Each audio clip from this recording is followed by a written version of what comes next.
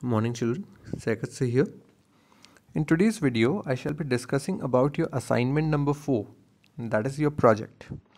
You all shall be doing some research about the topic yourself, and then by following the guidelines discussed in this video, writing about it in your biology notebook.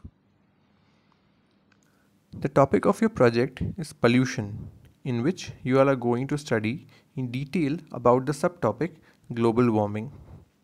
You see, there are numerous human activities that contribute to the pollution of our environment, causing a wide variety of problems for us humans only. One such major problem is global warming. In this project, you all shall learn and write about global warming, its causes, effects, and prevention techniques. Before we begin, make sure that you all follow these rules and regulations for making the project. No sketch pens or highlighters to be used for anything. Use color pencils instead if you have to color something. If you don't have color pencils at home, don't worry. Just draw with a sharpened pencil. Marks will be awarded for how neatly you have done your work and how informative it is, not how colorful you have made it. Only black ballpoint pens to be used for writing. You can use blue or green pens to underline something important. Hand-drawn pictures will be preferred more than sticking pictures. 1 to 2 centimeter thick border should be drawn on each page before you start writing on it. The size of the project should not exceed 3 pages. When making the project, make sure you follow the following sequence. In the first page on the ruled side, the name of the topic and the subtopic should be neatly written. The name of the topic of your project is pollution and the subtopic is global warming. In the bottom right corner of your page, your name and class should be mentioned. On the right side of the first page, you can draw any picture of your choice related to the topic. You can decorate the page a little bit, but with pencil colors. Make sure you do not overdo it. Once again, I must remind you, your work will be marked according to the neatness and the information provided and not how much decoration you have put into making it. Once you are done with the first page, we shall move on to page 2. In this page, we shall address the following 3 main questions, which are: what is the role of the atmosphere in maintaining the Earth's temperature? What is global warming? And what are the main causes of global warming? I will briefly tell you about it, but I expect you all to read about it in detail from the links given and other sources present online. Do some research, try to explore by yourself about this problem and write about it. Also draw 2 diagrams on the white page related to the points written.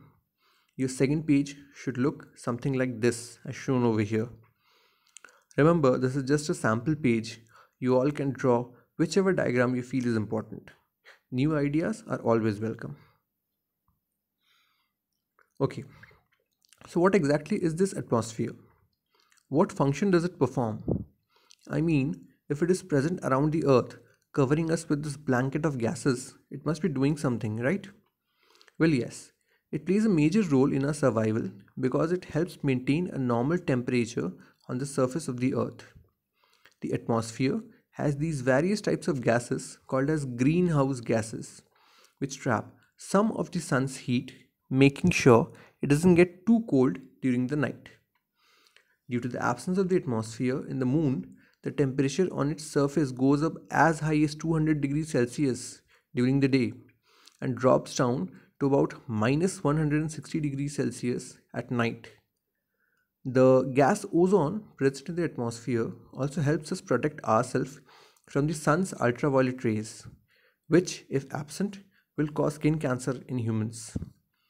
However, if these greenhouse gases were to increase in quantity in the atmosphere, they will trap more heat of the sun's light than that is required, and thus causing an increase in the temperature.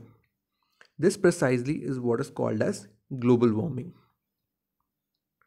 Thus, global warming can be described as the gradual increase in the temperature of the Earth's atmosphere due to the increase in greenhouse gases. which causes more of the sun's heat to be trapped than required by the earth. Now let's talk a little bit in detail about the greenhouse gases. These gases are named so because of their ability to trap heat. In colder countries where the temperature falls down quite low during nights and in winters, plants can actually die of freezing. So these structures called greenhouses are built around the plant to help them keep warm. The structures also behave similarly to the greenhouse gases, trapping the heat of the sun inside to keep the plants warm at night. So the gases in the atmosphere which trap the sun's heat are called as greenhouse gases. Some of the most powerful greenhouse gases are carbon dioxide, methane, nitrous oxide, and water vapor. Any activity which can cause an increase in the amount of these greenhouse gases in the atmosphere contributes to global warming. When discussing the causes of global warming, there are numerous factors which can cause it. Deforestation being a major reason for global warming. The trees take in carbon dioxide during photosynthesis and give out oxygen. When we cut down these trees in excessive quantities, the level of carbon dioxide automatically increases. Improper agricultural practices also lead to increase in greenhouse gases. Improper use of fertilizers can lead to the release of nitrous oxide, which is a very powerful greenhouse gas. Dead plants and animals, if left out to rot and decompose in the open, can lead to the production of methane, which is a very powerful greenhouse gas. Next, we move on to page number 3. In this page, you shall be addressing the following two major points: the harmful effects of global warming and your role in reducing global warming. You shall also be drawing two diagrams related to the points discussed on the white side of the page. Speaking of harmful effects, the major problem of global warming is the ever-increasing temperature. As global warming causes more heat to be trapped in the atmosphere, it causes an increase in the mean temperature, which means that if nothing is done to prevent global warming, you all will be experiencing hotter and hotter summers each year. This will continue to increase till the heat finally kills off all living beings on Earth. Another major problem associated with global warming is the melting of the polar caps. You see, in the North and South Pole, quite a large amount of water is trapped in the form of ice. The increase in temperature due to global warming causes these polar caps to melt, releasing huge quantity of water into the ocean. This causes the ocean water level to rise, which if left unchecked will cause the shoreline areas to be submerged underwater. Thus 20 years from now, you all can expect cities present near the sea to be completely submerged underwater. In this picture, you all can see exactly how much the polar caps have decreased in size since 1979 because of global warming. So, if global warming is such a dangerous thing, what can you do to stop it? It's quite simple. Global warming is caused due to the increase in greenhouse gases. So, any step that you take to reduce the production of these greenhouse gases can help stop global warming. Cycling to school instead of using a bike or a car can help reduce release of carbon dioxide. Use of public transport instead of everyone taking their private vehicle can also help reduce CO2 emission. Just imagine the amount of smoke and harmful gases all these cars will give instead of that one single bus. Using of kitchen waste as biofertilizers and burying them in your garden will give you free fertilizers.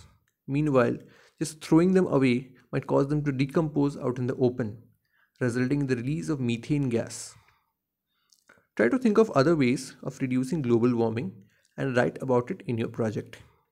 Make it neat, make it informative, and keep it ready before the school reopens. Once the school reopens, we shall be checking the project and marking it accordingly. Till then, goodbye. Enjoy the holidays and remember to have fun.